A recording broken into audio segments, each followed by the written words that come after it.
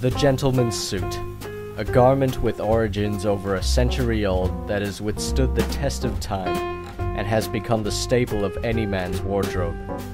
The suit has proved that it is here to stay, but through its drastic transformation over time, how does it manage to remain an undeniable symbol of masculine power? What makes it such a timeless piece? The smaller details are the determining factors in a suit's worth and longevity. It is those very same details that anchor the garment in a certain era. The harsh political climate of the 50s mandated fashion conservatism, but the trend-toppling 60s paved the way for new social freedoms, and suits became less about conformity and more about personal expression. The film industry began to flourish, and male fashion followed closely by. Men looked to their favorite stars for fashion cues, from the signature silk turn-back cuffs of Sean Connery in James Bond, to the flamboyant colors and wide lapels of Al Pacino in Scarface. What men wore was heavily influenced by what was popular in the theaters.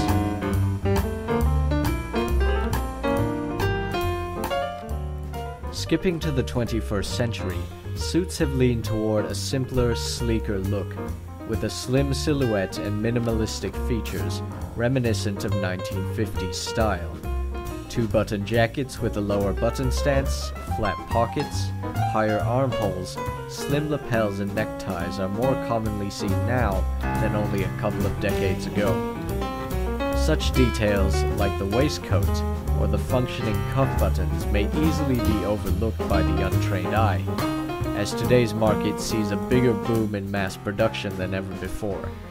Large amounts of suits are being made by machine instead of by hand, resulting in a more efficient output, but at the cost of severely compromising the quality of the garment. With the fast pace of a city dweller's life, fashion outlets are convenient to shop at, but lesser known are the tailoring shops that live quietly under the umbrella of the bigger fashion brands. One such shop goes by the name of Savile Row, named after the iconic tailoring district in Mayfair, London. These shops' reputations are not built through advertising, but through word of mouth. My name is Chan. I own a tailor shop in Sukhumvit Soy 18 called Savile Row Tailors. I have been in this business from 2006. My clients mostly from Europe and few parts in Asia, Singapore, Malaysia, Indonesia, India, China too. And mostly I travel to Europe, Australia too, and in Singapore I have good clients.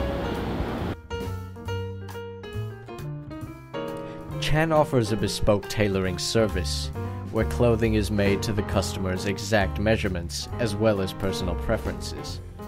With no shortage of fabrics to choose from, suits can be personalized to the customer's content, and comes with all the perks of a handmade suit, including the inner lining and functioning cuff buttons. Unlike when buying an off-the-rack suit from a shopping outlet, it is simply against a tailor's unwritten code to push an ill-fitting or unflattering suit onto a customer for them to buy. Bespoke means tailor to order. Anything you wanted custom made, this is bespoke. Like Rolls Royce, Ferraris, all bespoke. In the shopping mall, off the rack suits, mostly they produce machine made. We do all handmade.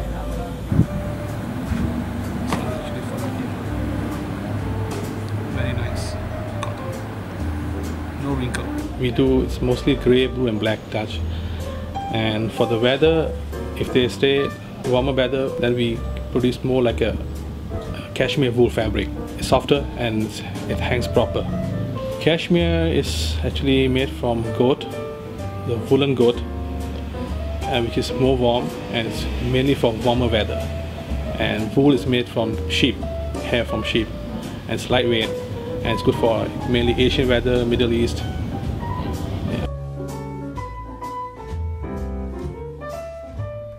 Aside from the type of material, another characteristic to consider is the fineness of the material.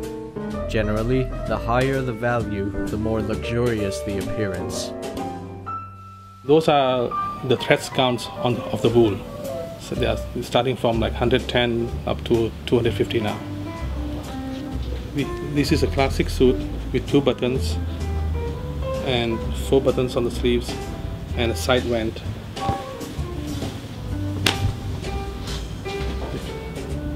This is classic suit, and inside we have 4 pockets. On the left side we have 3 pockets. On the right side we have 1 pocket. This is slim lapel, normal, right? It's very in trend now with 2 1/4 inch.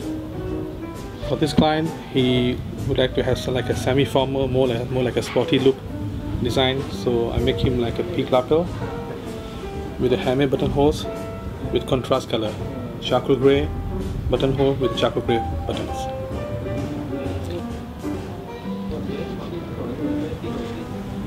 This is all same style with the hand stitching piping with the red lining, and same as 4 pockets on the left and 1 pocket on the right. Normally if they buy off the rack, you cannot alter them because they make size to size. But we keep everything extra fabric so they can, if they gain weight, we can alter for them. If you see the person wearing it, if the shoulder fits proper and the sleeves are okay, not too long, that's okay. Make proper suit made.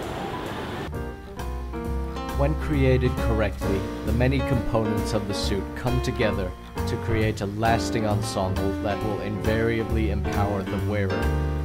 Being the only men's garment that transcends the ever-changing whims of fashion, a well-made suit will have unrivaled flexibility and will remain timeless in its owner's wardrobe.